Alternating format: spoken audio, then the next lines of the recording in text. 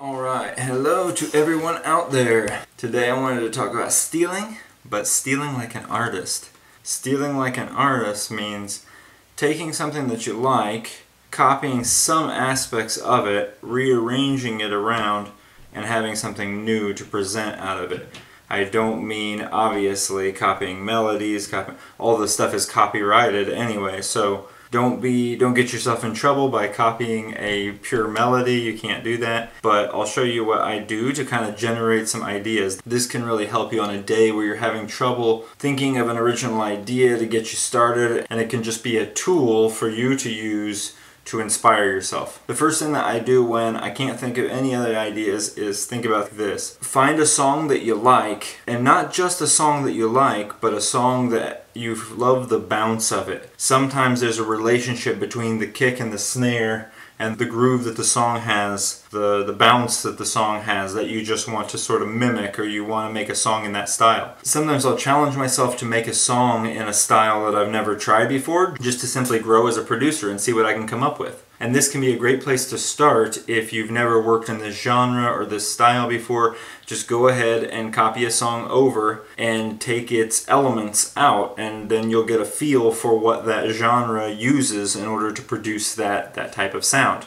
Remember, all music is the same notes, same pitches, but all the different stuff are the space between the beats, the timbre of certain instruments, how they sound. All the weird little nitty-gritty stuff that you get into as a producer are the real differences between music. Reggae and pop country and Christian music all use the same pitches, the same notes.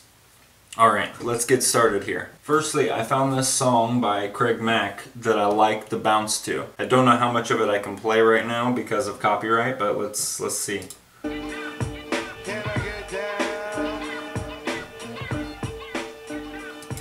I just like the way that the kick and the snare work together. So I don't actually own this song, so what I'm going to do now is go into YouTube to MP3 and download it. So I got a new project up here, and I'm going to take my file, I'm going to drag it in the top. Usually in a song, especially a hip-hop song, a lot of the beat, the isolated beat part, are going to be in the beginning of the song or the end of the song. And I heard on this particular one that it's going to be in the end.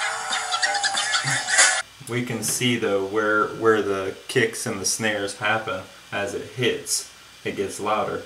Now, one thing I haven't mentioned just yet is finding the BPM of a song. I use tap tempo on my phone, but basically I play the song. Get 94. 94. Now I need to find the start of the beat. The actual 1, 2, 3, 4. There it is. Okay. So we're going to cut it off.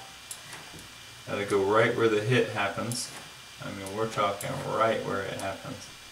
Thinking right there is it. Ooh! Hey, okay, maybe a little too close. Yeah. And we use Command T. Slice that baby. Sometimes it can be hard to get it to stay on the one. Maybe that's just my particular logic. There we go. Place it on the 1. Nice. 2, 3, yeah, 4, nice, and right there we probably don't need any more than that. So I've now isolated this sample, but I don't want to use the sample. I want to make my own sort of version of this. I'll change the tempo, I'll add a few more kicks and snares, or change their placement a bit to make it a bit different. That is stealing like an artist. Kick, so we know it was 1 at the beginning, right? There's 1 right there.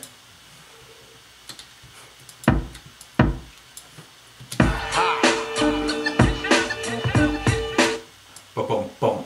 I hear 3. I think it's going to be something like this. Yeah.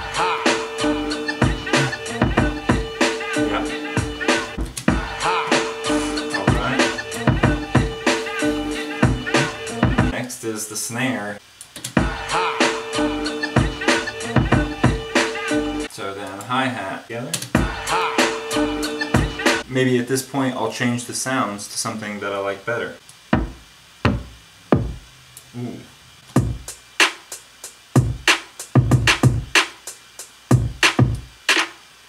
Also, another thing I can do is just turn down the volume. Since they're all MIDI, they'll all move with the project.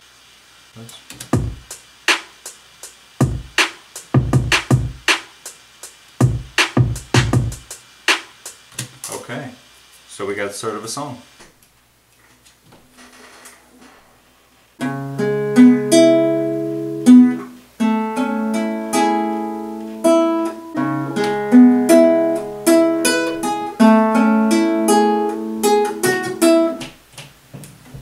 Okay, so now we got a little bit of guitar on this. I gotta chop it up here real quick.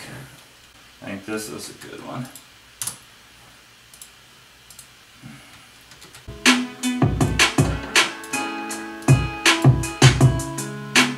I'm actually going to add some kind of drone bass on this.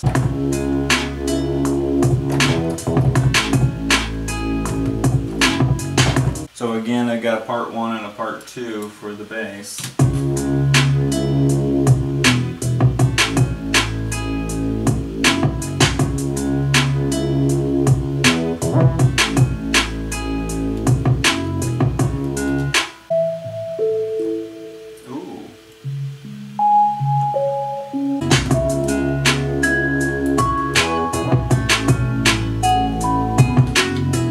Okay, now I might just drag in a sound effects or a hi-hat. See what we can find here real quick. And